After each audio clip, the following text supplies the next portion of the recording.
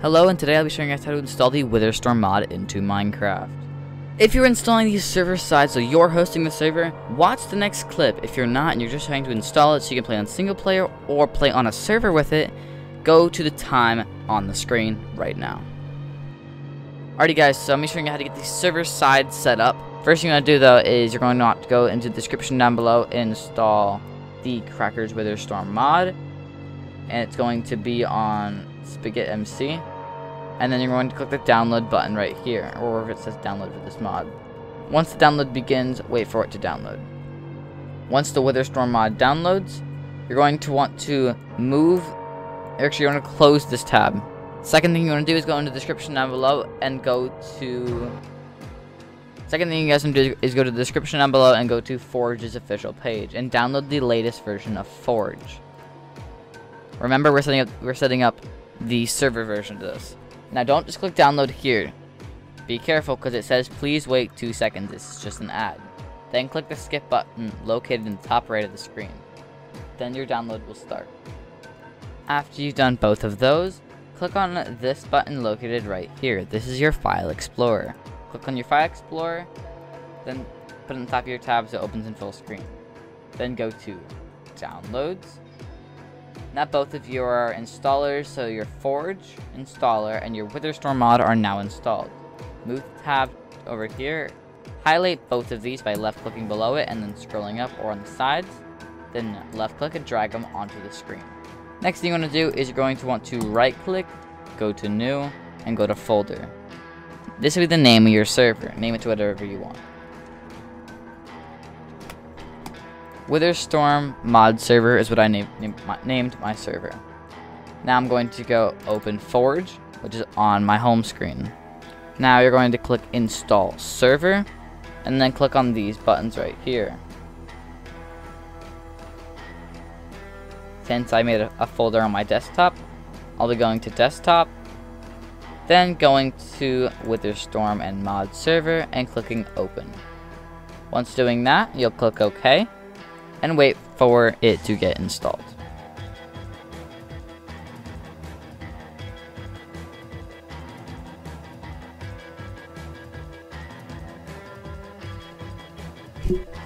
Once they're done, it'll say successfully downloaded Minecraft server and installed 1.19 Forge. You're going to click OK, then double click on Witherstorm mod server. You'll see that there is a library section, a run.sh, and a user underscore JVM underscore args. After doing that, I'm going to right click on, or left click, then right click on run and click open. This may pop up. If this does pop up, go back here and remove both of these.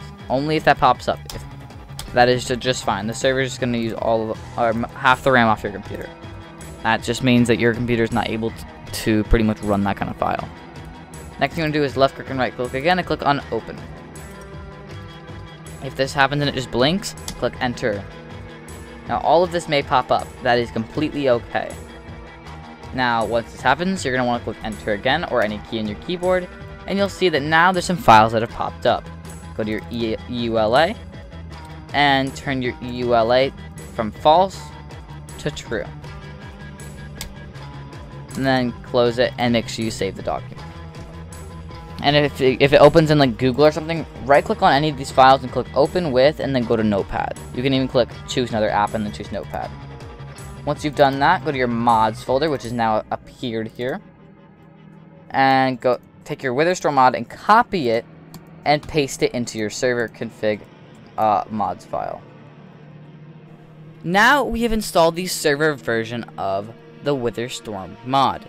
Now, in order to start your server, just double click on the run little thing that pops up in the file explorer. In order to install the player version, which is what everyone on the server will have to install, or to play on single player and just like load up with the Witherstorm in general, listen to these next following directions. So next thing you're going to do is you're going to close your actual folder and now go to Forge, and we're going to double click on this again. This time, we're going to be installing under a client. Make sure Minecraft is downloaded and has already been opened. And if it doesn't show anything here, make sure you go to where your Minecraft is located and make sure you open in .minecraft. Then click OK and wait for it to install. Hi guys, we need to mention something in our video for 1 second. ProMCHosting. What is ProMCHosting? ProMCHosting is an online service where they host their own Minecraft servers for you. They can host modded servers, regular servers, and all you do is pay monthly. Their prices are super low compared to any other prices online. I'll show some prices on the screen. Hopefully you guys were enjoying the video, and if you guys do want someone to host the server for you, just give me a DM. My Discord is on screen currently. Hit me up, and we can get something all sorted out. Hopefully you were enjoying the video, and hopefully you will continue enjoying the video and think about ProMCHosting. Enjoy the rest of your video. This may take a while because you're installing it on your side. Okay, once it's installed, it'll say successfully installed client instead of server, and then just click OK. Next thing you want to do is do Windows R, so this pops up, or go to the bottom right and right click and click run. Then at the bottom left, you're going to type in percent symbol, which is Shift 5, app data percent. Then you need to click OK or enter. Once you do that, if your Minecraft has been opened before, meaning that you've installed Minecraft and that kind of stuff, you've played Minecraft before, you can click on your .minecraft folder and you'll see all of these folders. If you do not have a mods folder, which most people probably do not if you've just been learning how to install one of these before, you're going to right click and you're going to go to new, go to folder and type in mods. All not caps, alright. I obviously already have one, so I'm not going to be doing that. First thing you're going to do is you're going to want to go into your mods folder and drag and drop the Witherstorm into your mods folder. Once you've done that, you're actually almost good to go. Make sure you can start up your game by just opening Minecraft by clicking on the brand new icon, which is stupid Minecraft's version of Minecraft now. So open Minecraft. Once Minecraft is open in the bottom left, you should see it installed. If not, go ahead and find it. I can see the 1.18.2 Forge is installed. I'm going to click play.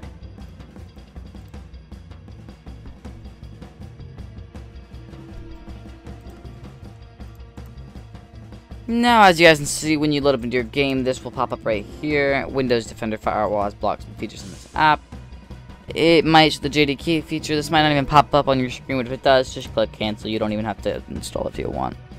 Now, if this did actually work, you'll see that if you do have JDK installed, obviously.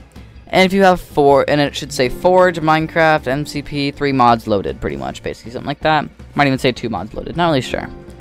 Next thing you want to do is click on Minecraft, and you're going to want to start your server, which I won't be doing now, though, because I can't. And then you're going to want to go to Direct Connect here and type in local host. For people that know how port forwarding and stuff works, go ahead and you can port forward this by going to the config file there and changing the server port. And pretty much you can type in your IP and then your port. For people who do not understand how this works, once you do install this, you'll have to run this folder, right? This is your server right here. This is your server files, okay? You'll run this right here, and this will start your server and load up that command prompt. You cannot close the command prompt or else your server will close and possibly corrupt due to how it works. Now, in order for people to basically play on your server, they must have the same mod installed by doing the following. If you want to send people a video on how to install the mod, I'll have a video link down in the description down below on just how to install what do they call it? The Witherstorm client side. Basically, long story short though, to install it on players' ends, they have to pretty much just install Forge and put the Witherstorm mod in their mods folder. That's it. So once the server's running, you could either join by putting in your IP, or putting in your IP and then the port that's set, or all sorts of different ways that you can go check out on YouTube and look that up if you really want to get into that. If it's hosted on your network, let's say your computer, you just type in local host, all one word, and then you join. Obviously my server's not hosted though. This does work in single player completely just fine, which I'll actually load up a world right now just to prove it. Now, once you load into the game, you'll see that there's going to be a house right next to you. This is the house where the Witherstorm will spawn. The Witherstorm by the end of the game will consume over either 3 or 30 million blocks, not really sure. Kind of a big difference, and I should probably know, but I don't really know. I don't recommend using other mods while using the Witherstorm mod. It's kind of its own thing, and sometimes a little bit buggy. Now, in order to spawn the actual Wither, all you have to do is hop into survival. Make sure the difficulty is set to at least easy, normal, or hard. I'll be just setting it to hard just in case. Breaking the Wither skull set right here and placing it on top. As you can see, the Witherstorm has been summoned. It had 7 different stages that you can read about all online. The actual creator of the Witherstorm, which is obviously not me under any circumstances, has a video that is linked and showed, and I'll put it in the description down below. Alright guys, I had about 5 more minutes of this video that are laid out that just talk about the stages of the Witherstorm and everything that's in the video and everything basically. But I felt like the creator needed some, like, I don't know, maybe my 5 views. So in the description down below, there's a section called All About the Witherstorm. If you go to that video right there, that is the creator's video that shows everything about the Witherstorm. If you go there, you can learn about Super TNT and all that kind of stuff. But I will show Super TNT on screen because that is really cool. You can use the 4-minute bomb and Super TNT, just don't recommend it in early stages because it kind of just, you know, it's one of those things where, like, can sometimes crash the server if not put big enough. You will die if you're in like a 1,000 block radius of this, or at least 100, 200, something like that.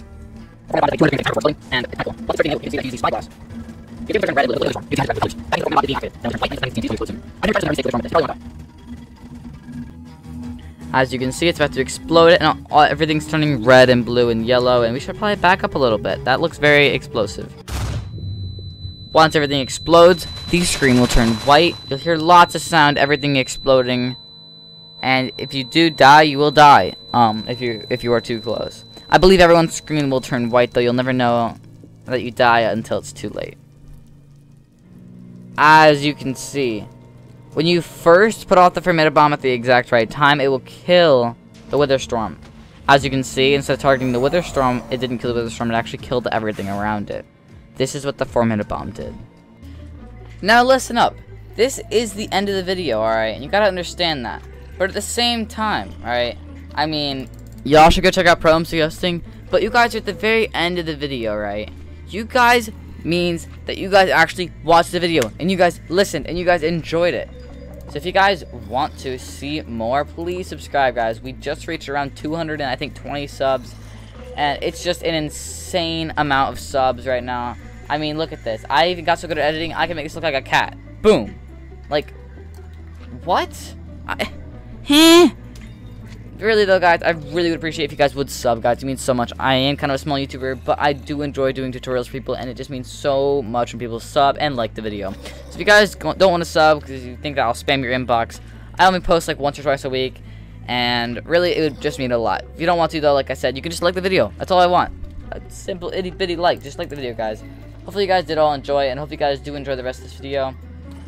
Cat photo right there. Boom, bang. I will see you guys in another video.